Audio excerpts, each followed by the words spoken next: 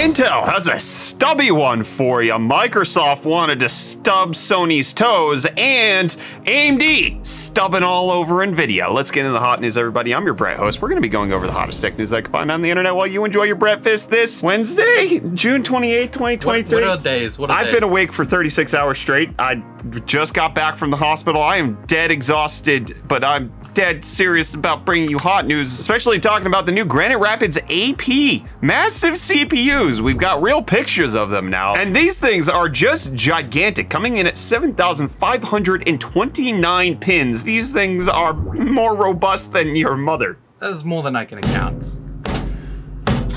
I'm tired. The bad jokes are coming out. If you want to compare that to Epic, they have a 6,096 pin socket, which is blue team. All right, Reece is providing the one has more pins, therefore. Heckling commentary. That's what we appreciate around here. You know what else we appreciate around here? Taste. Sponsor. Today's video is sponsored by Morgan & Morgan. I was unfortunately recently in a car accident with a friend in the car.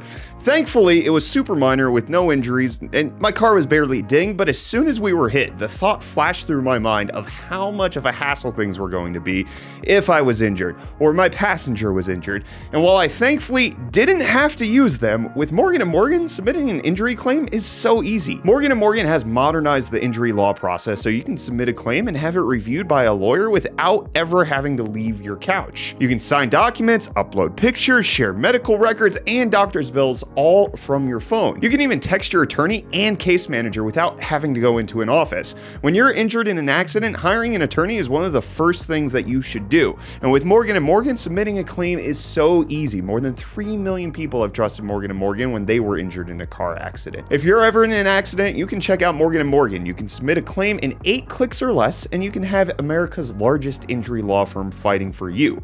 You can get started at forthepeople.com/UFD or dial pound law. That's pound 529 from your cell. Big thanks again to Morgan & Morgan for sponsoring today's video. Now let's get into some more legal things, talking about Microsoft and the FTC lawsuit that's going on with them purchasing the Activision Blizzard setup that they want to do. And we got some details, especially because the CEO of PlayStation came out and gave his deposition where he essentially said, Microsoft sucks and people don't like Game Pass. We can compete with Game Pass, but the devs don't want to pay for Game Pass, and Microsoft's strong-arming them. And this is just bad for the industry. Don't let them do it. But we also got some documentation coming out from Microsoft where they talked about how they could bring Sony down. They could stub all of PlayStation toes, saying we, Microsoft, are in a very unique position to be able to go spend Sony out of business. Continuing that it is practically impossible for anyone to start a new video streaming service at a scale at this point. And that in games, Google is 3 to 4 years away from being able to have a studio up and running.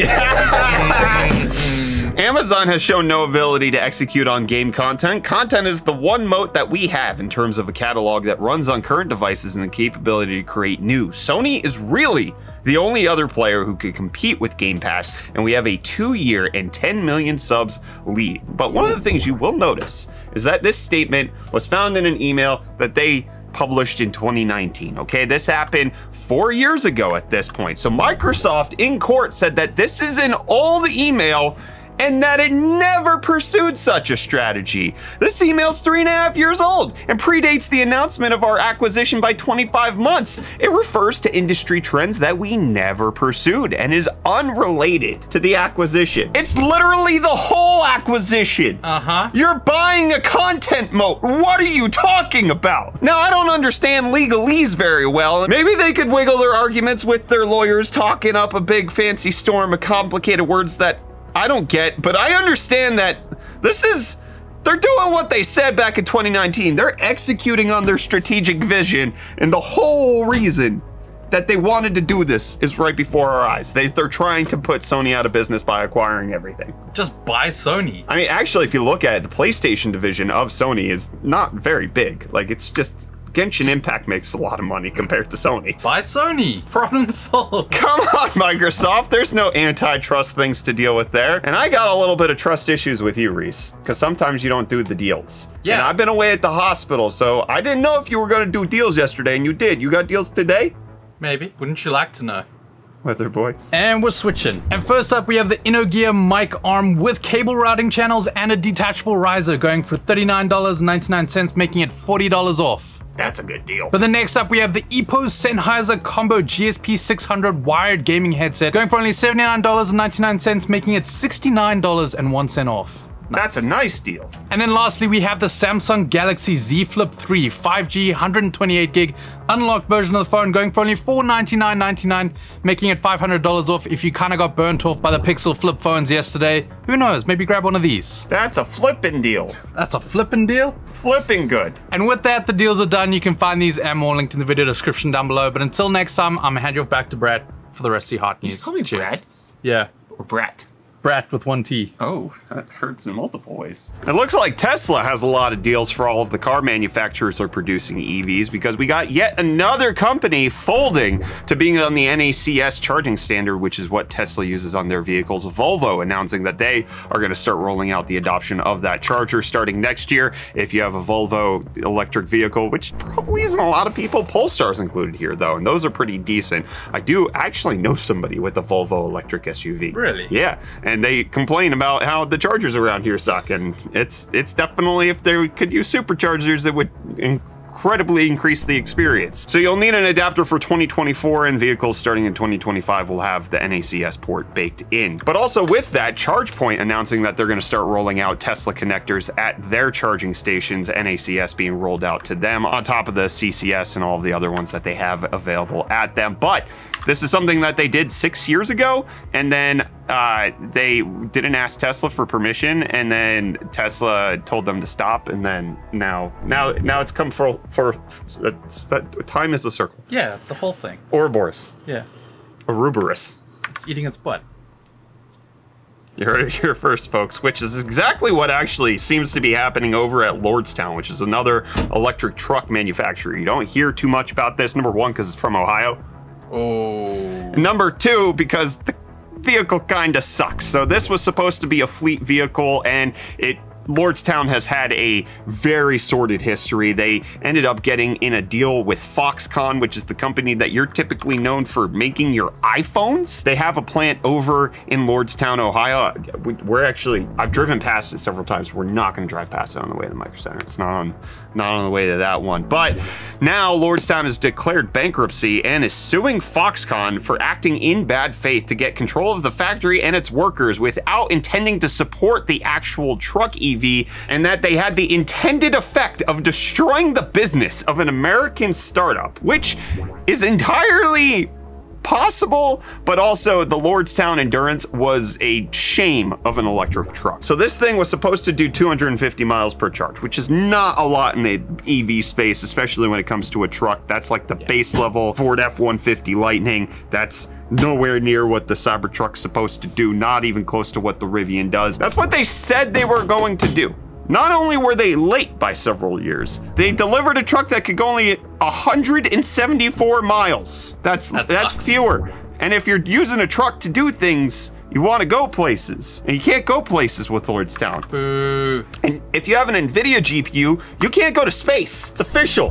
Starfield announcing that AMD is their exclusive PC partner. That's happening right now. This was an announcement that came out from Todd Howard and AMD, discussing the fact that FSR2 support and multi-threaded chip support for AMD is now going to be baked into Starfield, and that they are the exclusive PC partner. NVIDIA be damned. Todd Howard did it again. He did it again. So part of this is that they're going to be fully able to utilize the Ryzen 7000, RX 6000 setups that are going on right now. But one of the things that's really interesting is that this is FSR2 support, and Starfield's launching in a few months. And so what happened to 3? Yeah, FSR3 is supposed to be out. I mean, it does make sense. Consoles are only going to support 2, but just like AMD dropped the discussion of FSR3. They were like, we're releasing it, and then now there's just nothing. Not even like with the biggest launch this year for PC. Is there a bigger launch for PC this year? I don't think so. Starfield's like it. Yeah. Redfall. Late this year, this is gonna be it. So a lot of this does make sense, especially because Microsoft develops the Xbox Series X. That's all AMD technology. They want to partner with this, but Redfall was an NVIDIA partnered game, which doesn't make a whole lot of sense.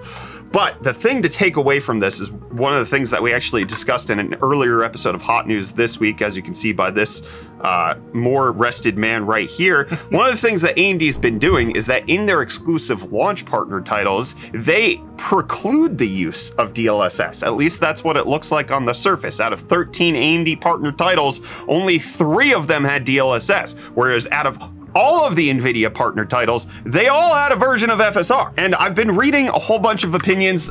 This is a very contentious topic out on the internet. I've looked at both pro AMD, pro NVIDIA, kind of people in the middle, and what it really boils down to is that there actually really isn't much of an excuse for a company this big as Bethesda, as Microsoft, to not actually be able to implement DLSS or Intel's XeSS. There's really no developmental reason why they can't actually do this. There's no cost prohibition. None of that actually exists. This is simply going to be if the money is right and if they're trying to create some sort of synergy that makes it so it plays out properly. A lot of people are citing the issues that we've seen with Jedi Survivor and a bunch of other ports that were AMD exclusive partnered content, and seeing that, yeah, this doesn't tend to bode well for a video game. And then on top of that, this is Bethesda we're talking about. And even if you say this is your least buggy game ever, the ceiling, the bar is up here. So just releasing it right here still means that there's a garbage ton of bugs. And then we'll obviously have to wait and see how this plays out. They haven't explicitly said that there won't be any NVIDIA DLSS support, but that's likely what it's looking like at the current moment. I want to hear from you, especially since this is a contentious issue across the interwebs. What do you think about this? Do you care that Starfield won't support DLSS? Are you going to turn to the modding scene in order to do it for you, especially since we've seen it added into things like Jedi Survivor by modders before? Sound off down below in the comments, and I'm going to sound some Z's. Go do that. I'm gonna go sleep. We'll be back with more of the You got this. Tech Linked tomorrow. That's who we are, right? Yeah. Okay, I'm dreaming already.